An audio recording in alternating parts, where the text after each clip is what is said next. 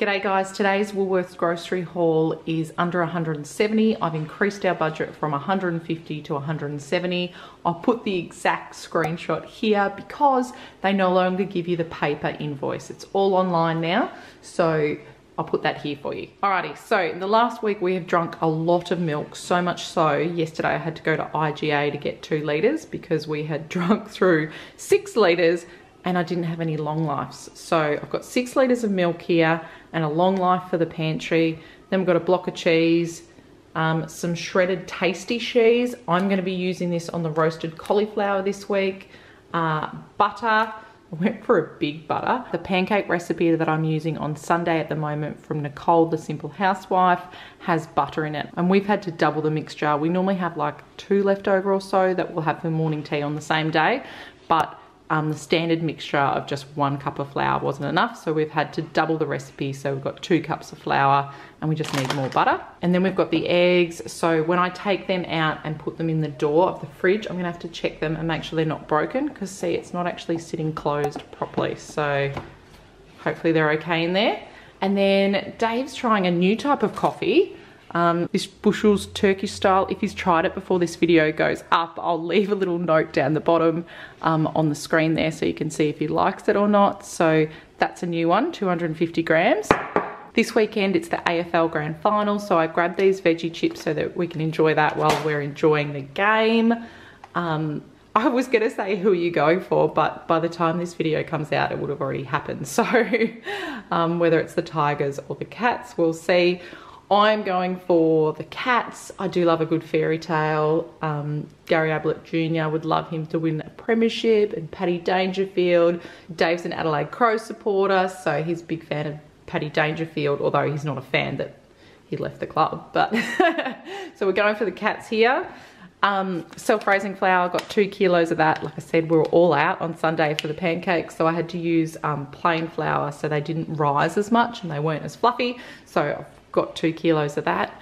I thought I still had some from my Costco buy from last year. That self-raising flour, I think, was like 5 kilos, lasted so long, but I was all out. And then meals wise, I'm doing vegetarian nachos, so I grabbed one of those. And then Dave is doing slow cooked pork and nachos. So I'm actually gonna bring mine to this week and I'll do it this Friday, and his is next week. Dave's also doing lamb chops and warm bean salad. So he got some chops, they were $12. So that's for 700 grams. Then got some paper towel, razors. We only just got razors, but they were $10, whereas these were 50% off, so they're $5. So we've been happy with them. They're not gonna go out of date, so I grabbed those. And then, you know, I feel better. Averages out to $7.50 a packet. Thankfully in Victoria, we can get back to a bit of normality. So my brother's coming to stay. So I'm gonna be doing my mini raspberry cheesecakes, which are delicious. And I will film it this time and freeze it. I'll do it a couple of days early so I'm not in kind of a rush at the last minute. They freeze really well. So that's what I've got the cream cheese for, the raspberries and the sour cream. Oh, mind you, Dave got light sour cream for the pork. So it'll still be delicious, but I do normally just get full cream, sour cream. I mean, I'll go all out if you're going for a cheesecake. And then pork, so this piece of pork here, 2.2 kilograms, it's $10 a kilo, so $22. We will get lots of meals out of that. We'll at least get 2, maybe 2.5. Then we got strawberries. Online, I couldn't actually get raspberries or blueberries. They weren't available. Capsicum, tomato, pears. Okay, so if you've got kids, in the last week, my pears were starting to go off. We just had a few of them. So I cut them up, put them in with a little bit of water, stewed them, and then we had some on our breakfast, but I still had a heap, so I just froze them. And both kids, 3-year-old and a 1-year-old, loved having them. My daughter just had it on like a icy pole, and my son, we just used a spoon because I had it in a bowl, so he just had a spoon each time. So that went really well. Then Dave grabbed the coriander. So today is actually Wednesday and he needs it next Monday. So I'm gonna prepare that and make sure it lasts a bit longer. I think there's a couple of ways you can do it, whether I chop it up and put it in an airtight container, or I'm not sure. I will have to Google that and work out the best way. Then bananas, there's 11 bananas here. We love them. And then cauliflower, whole cauliflower roasted is what I'm going to be doing as well. And I'm going to share that with you in a What's for Dinner episode coming up, because it's great. You get a couple of meals out of it and the kids love it. So yay. And then these butternut snap cookies, they're for the bottom of cheesecakes. Beans for here is 250 grams, I think. But look how much of it is. I think it's under $1 too. So they're really cheap at the moment. Dave's using that for the warm bean salad, but I will grab a couple for a snack for my 3-year-old.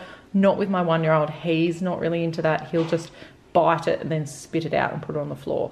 But she likes crunching them and eating them.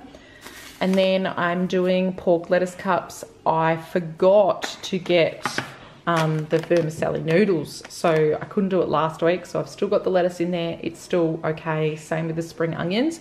So I'm going to be doing that, and I'm going to be doing water chestnuts and some salted peanuts. I just crushed these up in the pool chopper from Kmart. Done a whole video on it. We love it here, and the kids can do it. My 3-year-old doesn't know worries, and 1-year-old, I just hold it and he pulls it as well. So it is a great way to get them involved in the kitchen. And then for that dish, I needed some sweet soy sauce and some Worcestershire sauce. Might have actually said that right, who knows. Okay, so that's what I got. I'll bring it over here to on the fridge. We've got our monthly meal plans. So this week is Mexican pulled pork nachos, as well as lamb chops with warm beef salad. You'll notice that although I've got written on here, I'm doing chicken parma and chicken schnitzel, I did that at the start of the month, so they've been frozen and ready to go. And I'm gonna do the vegetarian nachos here. So we'll just see. We've also still got some pasta. I'll show you.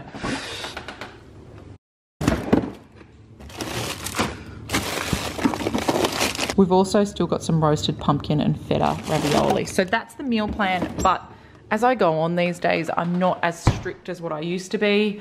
As long as it's kind of in there, I'm happy. We've also got some sausages, so I can always do curried sausages, or, you know, at the moment Bunnings isn't having sausages, so we do like to do sausages on the barbecue here. I didn't get any frozen veggies. Okay, so that's just an activity that I've set up that we're gonna be doing. So I've got plenty of that, so that's why I haven't got any this week.